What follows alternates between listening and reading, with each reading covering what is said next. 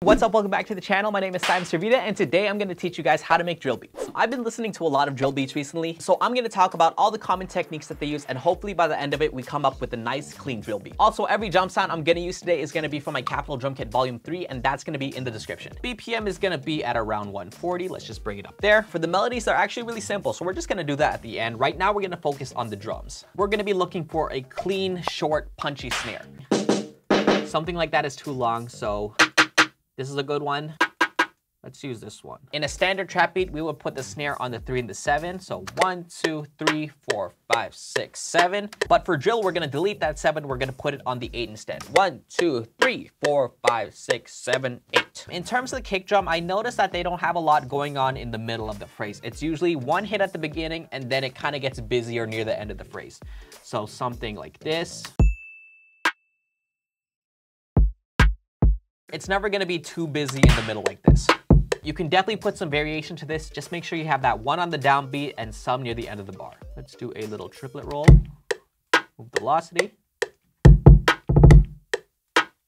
We're going to move on to the hi-hats, and this is very important if you want to get that specific bounce. For the hi-hats, it's not as simple as just doing each 2 steps like this. It has this dotted 8th note rhythm that kind of goes like this. So it's like a 1, 2, 3, 1, 2, 3. You can definitely add more to this, but you want those accents to really hit on these beats right here. So I want these velocities really high up, and then for the other ones, we're gonna just bring them down a bit.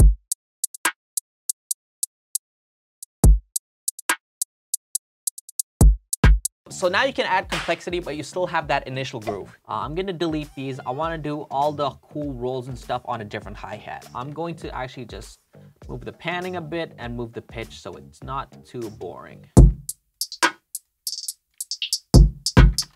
That's very cool. Just to make it a bit more interesting, I'm gonna put some stereo separation. Let's get the panning all wild. Let's put a flanger. I wanna put a little bit of reverb so that it just kind of distances itself from the other hi-hats.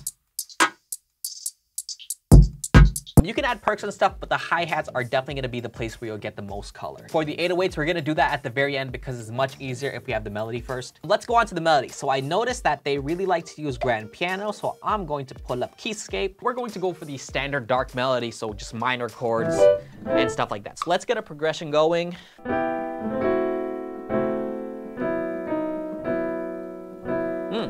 Not bad. Okay. 3, 4.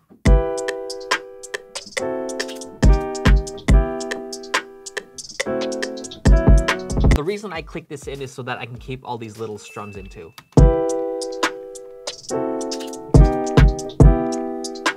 Just move them up slightly.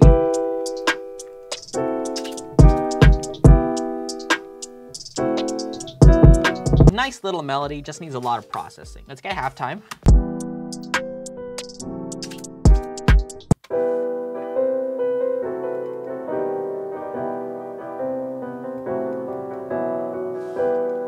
I might bring this up an octave so that once we half time it, it's less muddy.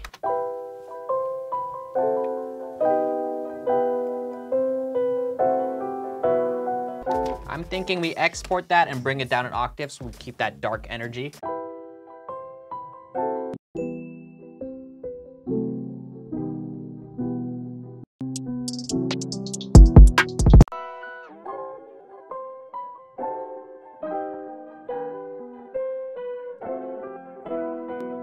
That sounds really cool. I want to keep that really, really far in the background though.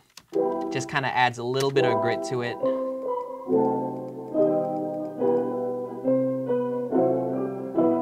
Let's go on to the 808s now that we know our chord progression. For the 808, we're looking for a long one so that we can add slide notes to it. For the 808s, it's very similar to how the kick is structured. So we want that one hitting on the downbeat and then something cool happening near the end of the phrase. So rest, and then something cool. We're gonna be implementing a lot of slides, but we're gonna keep this middle section empty so it's not too busy. I'm thinking about this really melodically. On these 2 notes slide. Cut it like that. Yeah, so I wanna go for like an 8-bar pattern and then just something really cool happening at the end of each of those.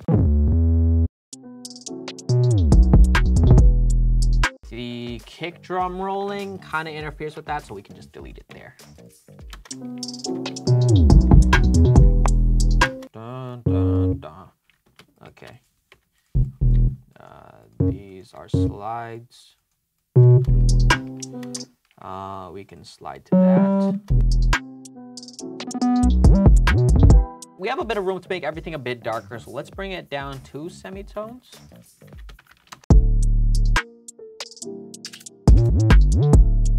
Maybe we add 1 more melody on top with the piano.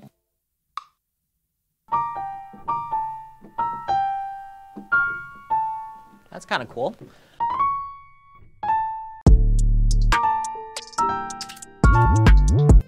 Oh God, that wasp is huge.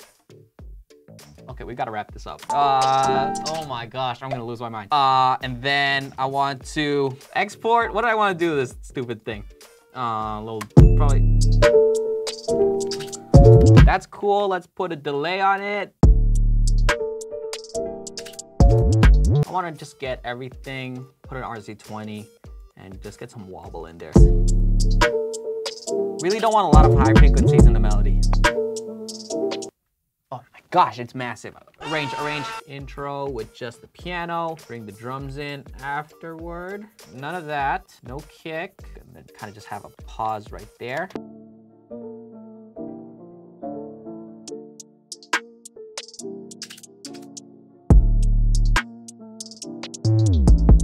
Maybe a siren on the hook. Maybe. I don't know what key this is in.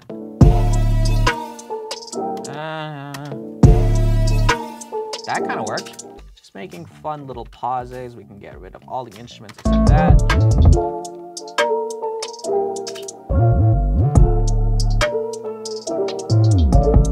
Yeah, that's pretty much it. So let's listen to the full beat.